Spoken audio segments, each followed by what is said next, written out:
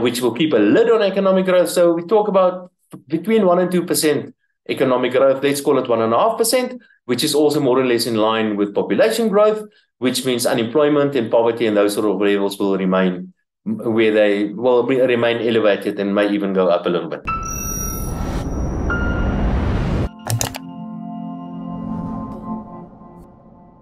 What does 2023 have in store for the South African economy and the South African consumer? Is it all good news, all bad news, or maybe just a little bit in between?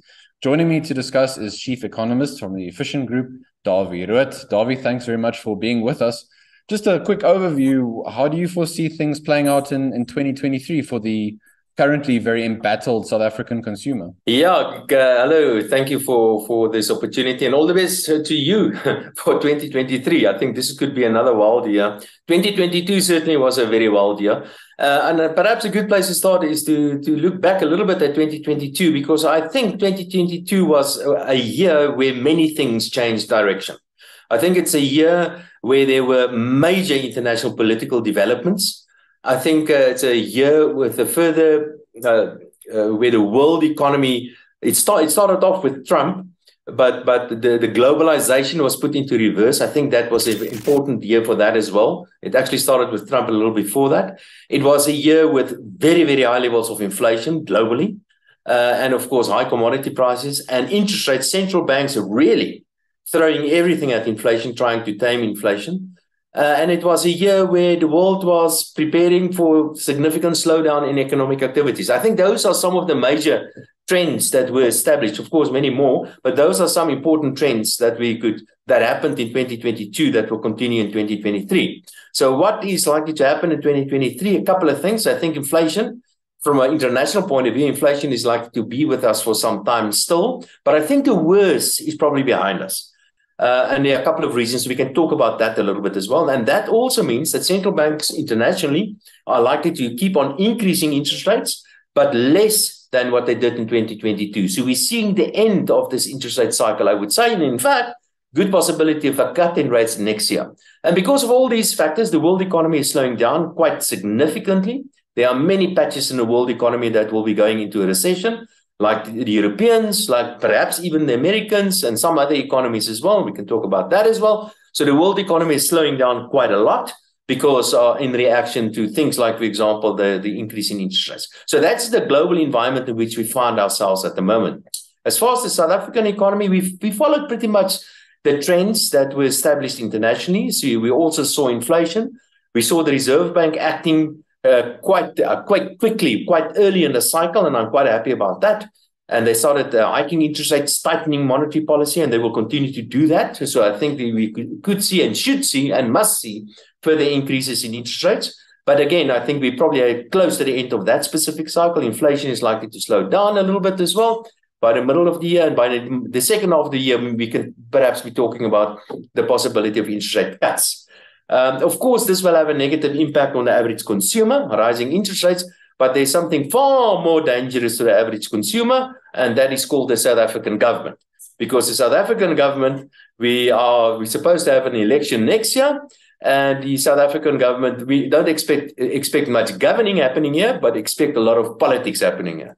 Because I think the ANC realizes that they are in trouble. They simply do not have enough time to put measures in place in trying to get political support.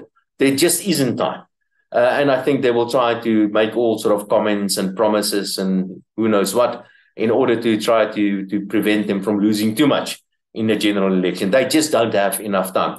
And of course, there's always the lack of electricity, which will keep a lid on economic growth. So we talk about between 1 and 2% economic growth. Let's call it 1.5%, which is also more or less in line with population growth, which means unemployment and poverty and those sort of levels will remain where they will remain elevated and may even go up a little bit.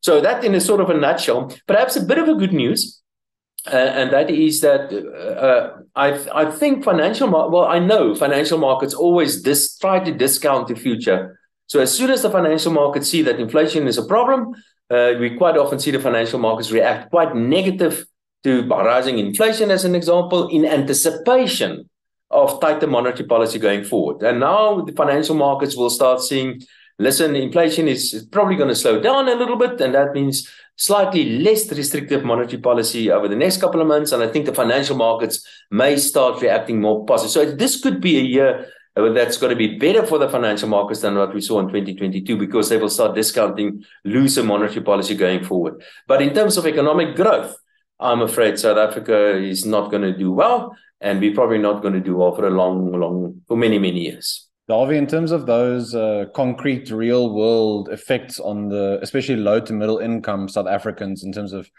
fuel prices, taxes, maybe on certain foodstuffs, where do you foresee those going? Do you think maybe because next year is a general election, there will be maybe cuts? Or do you think because the fiscus is under so much pressure, the government simply has to increase where possible? Yeah, no, a couple of things. First of all, a little bit of good news. The oil price has been coming down quite a lot recently. Many analysts, including, major banks in the world, predicted that the oil price will remain elevated and may even go up. And that certainly can happen, depending on what happens politically in Central Europe, as an example, and some other places as well. But my view is that the oil price will continue to drift a little bit lower. And part of the reason why I say so is because of a relatively mild winter that they have in Europe. That's one reason. But more importantly, I think there will be, especially Venezuela is likely to start pumping oil again. And I think the Americans will relax some of the sanctions on Venezuela, and additional supply from Venezuela will then put downward pressure on the oil price. Also, and politically, this is quite important, where we've seen quite a shift to the right in terms of politics globally the last couple of years. That seems to be shifting to the left. And what happens in South America, Lula won the election in Brazil, as an example. Lula is much more friendly to Maduro than what Bolsonaro was. And Lula certainly, or Latin America certainly, is likely to be more friendly towards Maduro than previously, and they will probably put some pressure on the United States also to relax some sanctions. That means more oil, and more oil means lower oil price, of course. But of course, there could be other factors as well. But as far as oil is concerned, I think that's good news. And I think the oil price will come down, which means that the petrol price locally will be coming down as well. As far as the Rand exchange rate is concerned, I think the Rand so far is behaving itself quite nicely. And I think the Rand is probably going to remain more or less these kind of levels and actually appreciate a little bit against some of the majors, especially if Lesetja Kganyago continue with this tight monetary policy that he has been following recently. So that's a good thing. As far as some taxes are concerned, I think the Minister of Finance is going to make use of this opportunity, and I think he's going to hike the fuel levy quite a lot. So I won't be surprised if we see the minister, and it's not a good thing. All taxes are always bad. But this is an opportunity for the Minister of Finance to generate some additional income. And with the petrol price coming down, instead of giving it through to the consumer, you can simply fill that gap with an additional increase in the fuel levy. And the fuel levy is a less bad tax than some other taxes, like, for example, personal income taxes. But talking about the budget or the fiscal accounts, so the fiscal accounts will remain in trouble. They need some more money. I think the fuel levy is pretty much a given. There could be some talk about things like, for example, a wealth tax. I don't think that will happen soon. And more importantly, I think are two other questions. What will happen to the basic income grant? That's something that I will be keeping an eye open for. And the other one, of course, is what's going to happen to the debt of Eskom. Those are two big outstanding issues. I guess 2023 could be more of the same of 2022, although I guess some of these bad news is probably more behind us than ahead of us. Thank you very much for watching.